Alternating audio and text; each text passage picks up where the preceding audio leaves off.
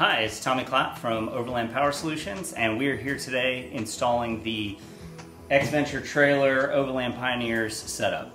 So we're going to be wiring today this RedArc 1225, and a lot of times these wires can be a little bit overwhelming, and so we're just going to go over what each of them do. So we'll start with the thicker, bigger wires. You have the black, which is your ground. You're going to want to run this to your common ground. It is okay if you load ground it, as long as your load ground is also common ground. The yellow is going to go to your solar positive, and your solar negative is going to go to that same common ground. The brown is to your house battery. So when we say house battery, that in this case is going to be our trailer battery, which is located here in the tongue box. The red wire, it goes to your start battery. So what's nice about this is what is bringing in your feed from your alternator and allowing the RedArc to do what it does also well, which is control the power input and with its algorithms into your charging system. And then we have these kind of small wires, and they do a couple of different things, but really what you need to know most is your blue wire is an indicator wire, so if you have any sort of light setup. And this green and these orange, they do a few things, but really you need to know with these that if you are putting in a lithium battery, these need to be ran together.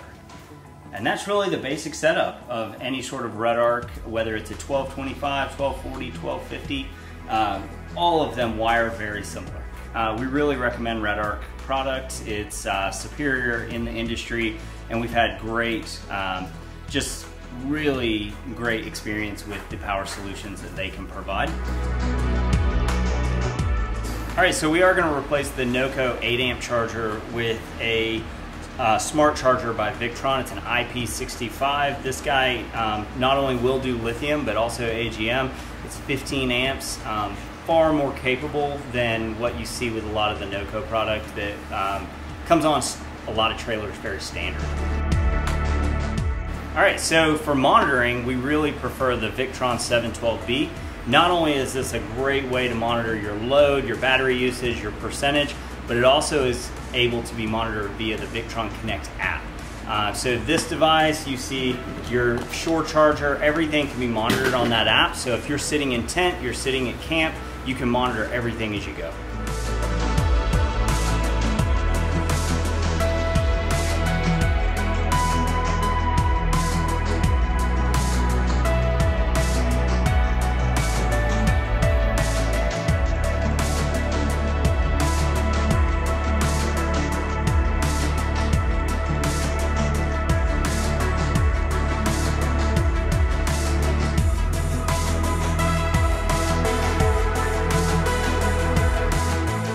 So we finished up our install on the Overland Pioneers X-Venture trailer.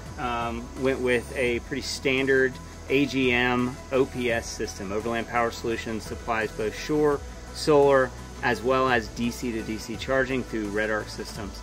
So all of the stuff in here in this box really can be compacted into any situation, any trailer, back of a vehicle. Really what you're looking for is to have endless power, and that is our goal, is to power your adventure. Alright, so on a circuit breaker from the front of the vehicle, we ran back to an Anderson connection that's different from a 7-pin. 7-pin HOTS don't actually charge trailers, and that is really some misinformation that a lot of the overland market struggles with. So with that extra wire, we're able to go in and power our RedArc and give our batteries full charge. So each device does a little bit of a different function. The RedArc here is what allows us to be the brains for the solar, the management of also the DC to DC from the vehicle. We have an IP65 by Victron. That is our shore charger. It allows us to charge the vehicle from a shore line at your house. It could be before a trip. It also could be if you decide to stop at a campground and get a shower, you can refuel your batteries here. This is a Safety Hub 150. The reason we decided to replace the existing safety hub is because this gives us high amp options. So you can run an air compressor. In this case, we can also run our charging devices through it, which adds a fusible option. It's a much safer setup. So with the safety hub, we do run all Anchor marine grade wire with heat shrink in. So we make sure we are as weatherproof as possible. and we try to be extensive and hand make each wire. With our marine grade wire and our heat shrink, we use terminal ends that has glue and adhesive inside. As we heat that up, it actually helps keep moisture and other things out of the environment of that wire, keeping it better insulated for your use. With our monitoring, we use a Victron 712B, and that device allows both in person by looking through in the gauge in the box, but also using the Victron Connect app. We're able to monitor our batteries from our vehicle, from camp, or anywhere around that we want to make sure that that things are functioning the way they should. It also lets us know when we're seeing input, but also when we have output, like our fridge is running, our lights are on, how long we actually have with the functional life of that battery. So often we get different requests for charging options when you're out overlanding. One of the unique requests that we've gotten from Overland Pioneers was the need to charge this e-bike while out on the trail. So a good option for that is something like this, which is a Victron Energy pure sine inverter. This is 800 watts. It should be plenty to keep this bike up and running while off grid, and will be able to supplement any time that he is not plugged into any sort of shore power. So if this is something that you're really interested in, give us a shout at info@overland-power.com. We'll be quick to get back with you and get you set up for a system, whether that is a system that you want to install, we ship you a kit, or if you want to come here to the shop in East Tennessee and get it installed, we can definitely take care of that.